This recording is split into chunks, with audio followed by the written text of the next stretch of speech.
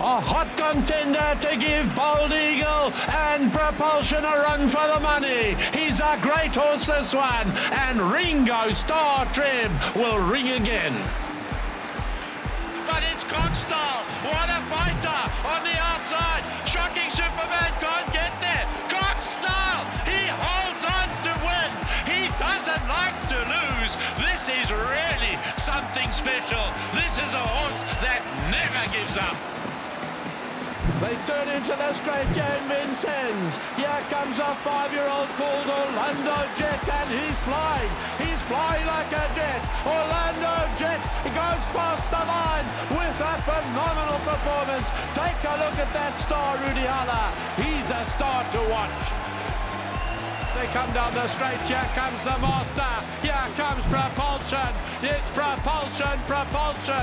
Here comes a good Ringo Star Trib is finishing well, but it's Propulsion. Urian Schildstrom. Propulsion wins it from 6 and 4. What a race. What a drive, I say. Every time he's the best in the world. Urian Schildstrom. Incredible. But on the outside, Nadal Broline looms up like a champion. He goes forward to win it. It's Nadal Broline. He's won a great race. He's won a ticket to the Elitloppet, and he's made it game, set, and match. Master Bob, start to pray. You are the Steiner sprints away. It's Pastor Bob. Your prayers have been answered.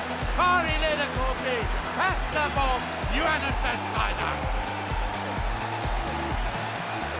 Afghanistan Bob has taken a strong lead in this race, but have a look on the stand side. You're watching something you don't see often. A horse taking off, and it's Uzo jostling. My goodness, he's never seen quite something like that. That was a finish to remember.